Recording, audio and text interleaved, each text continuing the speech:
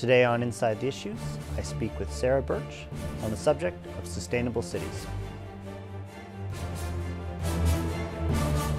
Hello and welcome to this week's edition of Inside the Issues, a CIGI online podcast. My name is Dr. Andrew Thompson. I'm an adjunct assistant professor of political science at the University of Waterloo and a senior fellow here at the Center for International Governance Innovation. Every week, we're joined by an expert in global governance or international public policy here to the studio in Waterloo. Today, my guest is Dr. Sarah Burch. She is a senior fellow here at CIGI as well and the Canada Research Chair in Sustainability, Governance and Innovation at the University of Waterloo. Welcome to the program. Thank you so much for having me. So, in the Paris Climate Agreement, we saw the world agree to a pretty ambitious target of containing global warming to no more than 1.5 degrees Celsius. What does this mean for cities? Well, the talk has always been, where is this boundary between what's safe and what is dangerous levels of climate change? And the mark in the past has typically been around 2 degrees. That's kind of what we've held up as this boundary or this threshold that we don't want to cross. But in Paris, for the first time, a real discussion started happening around 1.5, which is even more ambitious than 2. And I think many scholars around the world would say keeping warming within 2 degrees itself is optimistic. So 1.5 requires some pretty transformative levels of greenhouse gas reduction and also adaptation, responding to those impacts of climate change around the world.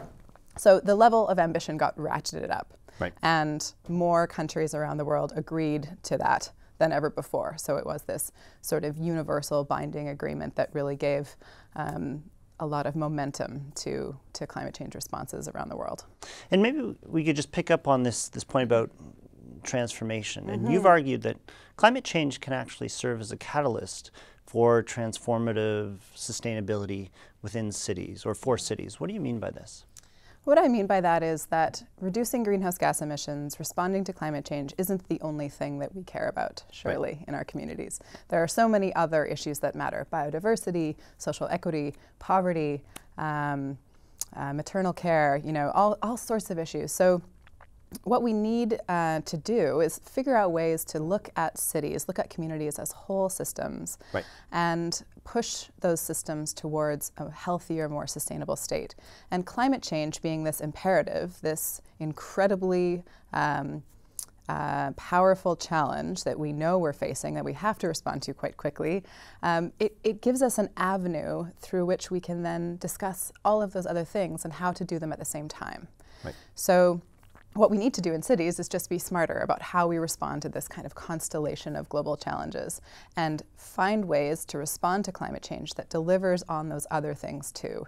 Instead of just reducing greenhouse gas emissions, can we also create beautiful recreational spaces that allow people to get outside, get healthier, get moving, that also creates healthy ecosystems, so we enhance biodiversity. So climate change is that lever, it's that sort of entree into a deeper form of sustainability in our communities. Right, and you've also argued that cities need to really take a two-pronged approach, that they need to deal with the question of mitigation of greenhouse gas, but also adaptation.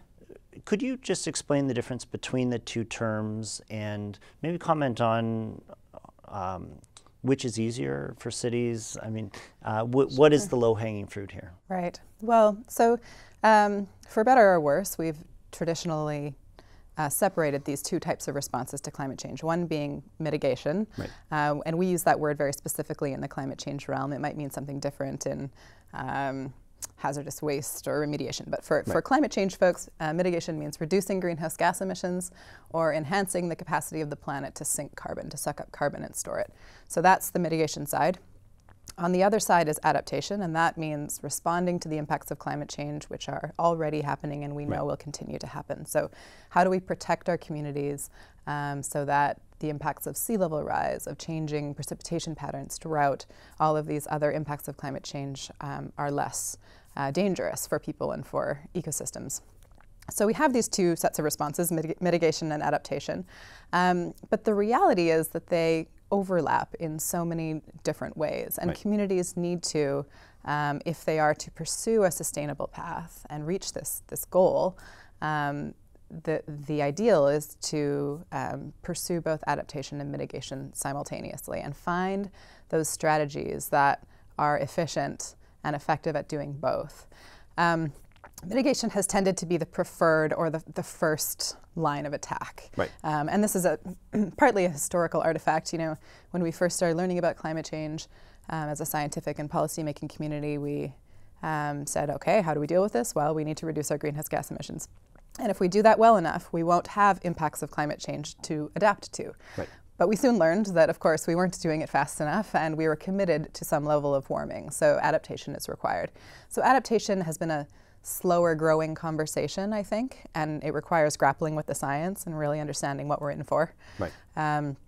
So I think we are farther along in some ways in understanding what renewable energy technologies and building efficiency and vehicle efficiency and all of those mitigation strategies, which of those are effective and which ones we have at our fingertips. Adaptation we're still really grappling with. You know, what impacts can a community expect to see in 50, 20, 50, 100 years? Who gets to decide how we respond to those impacts? Who's at the table making those decisions?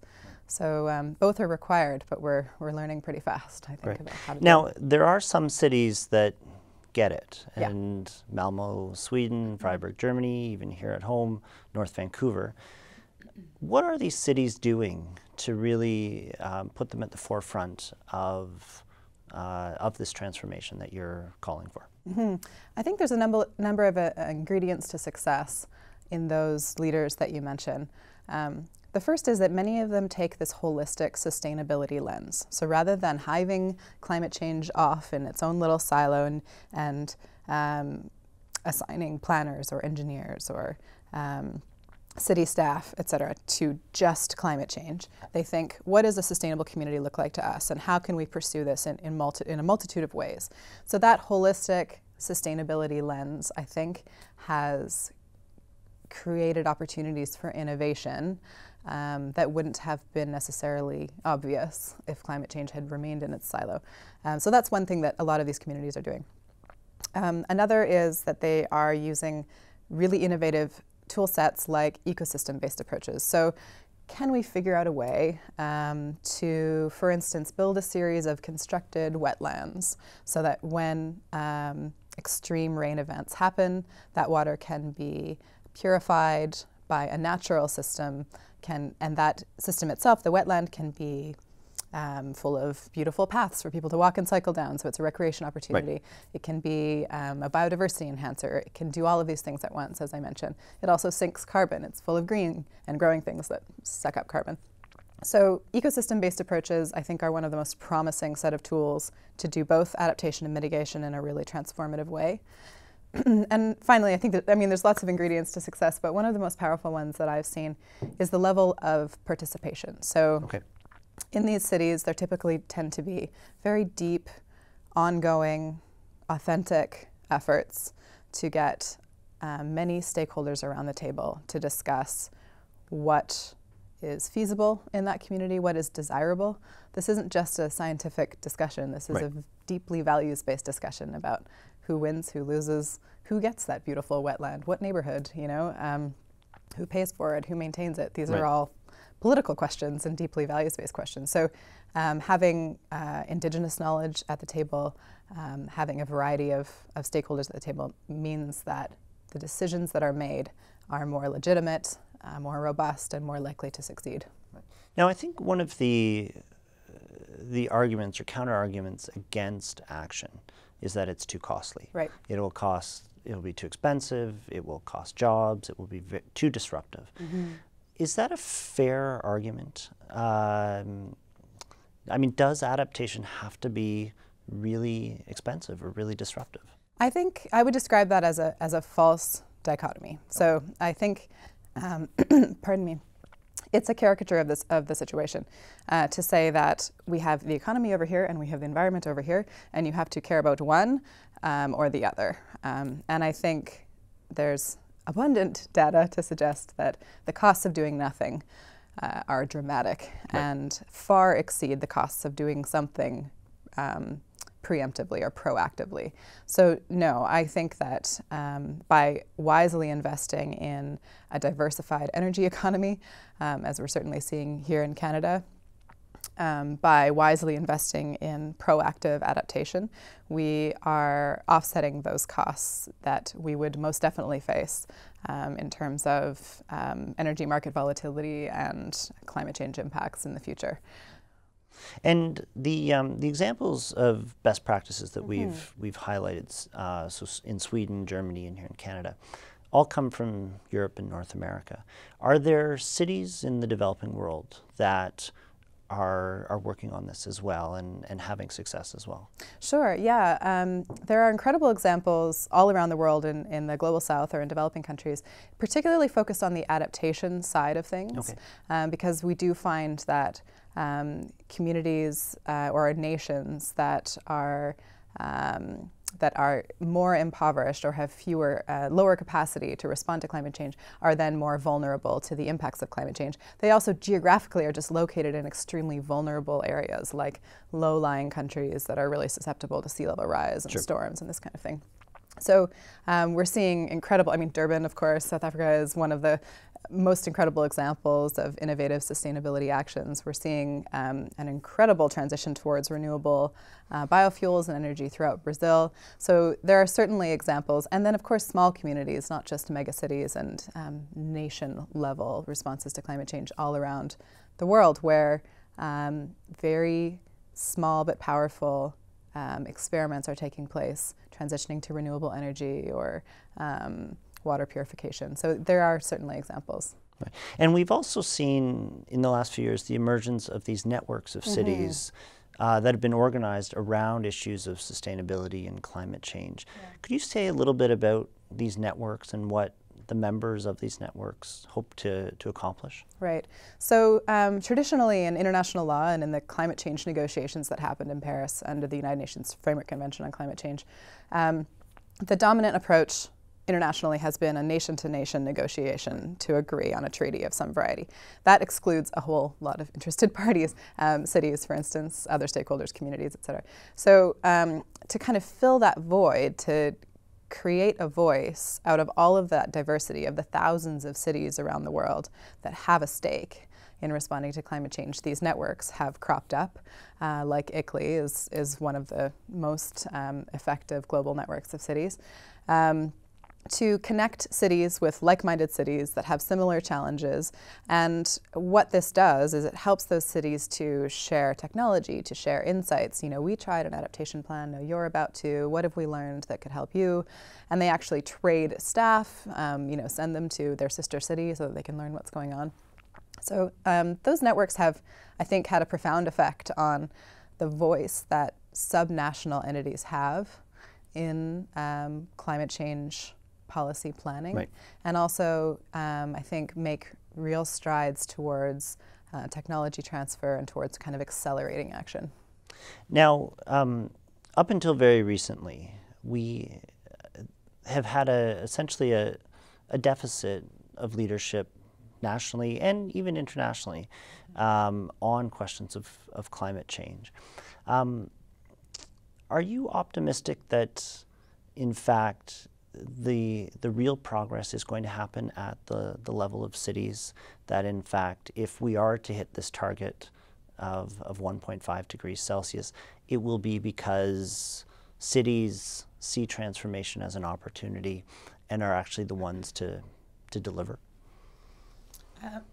I would have had a different answer to this question 6 or 7 months ago. Right. There was indeed a leadership deficit on climate change nationally in Canada. I am cautiously optimistic about the path that we're on now. As we've seen, we have a renewed commitment to creating a federal and national level price on carbon. Right. Of course, we have provincial level experiments in carbon pricing, a very successful experiment. I think it's perhaps, it warrants a more established term than experiment now, but in British Columbia since 2008, there's been a price on carbon there. Ontario, of course, joining a cap and trade with Quebec and others. So to some extent, in the absence of federal leadership, provinces and municipalities stepped in to fill the void. That void is not so pronounced anymore. So there is support from the federal level for communities to innovate and to take steps. With that said, we have to look very carefully at where jurisdiction over emissions actually resides. And at the national level, there is jurisdiction over some sources of emissions, and municipalities have jurisdiction over other sources of emissions. So most important, I think, to really reaching these ambitious goals is aligning ambition, aligning all levels of government, from the municipal to the provincial to the federal, so that policies are in sync and we're pushing together instead of pulling apart. And I think that signs are, I think, pointing in the right direction in that regard now in Canada. Great. Sarah, this has been absolutely fascinating. Thank you for being on the show. Thank you so much. And thank you to our audience for tuning in. Please join us again for another episode of Inside the Issues, a CIGI Online podcast. Look for us online at cigionline.org, on Facebook, on YouTube, and on Twitter.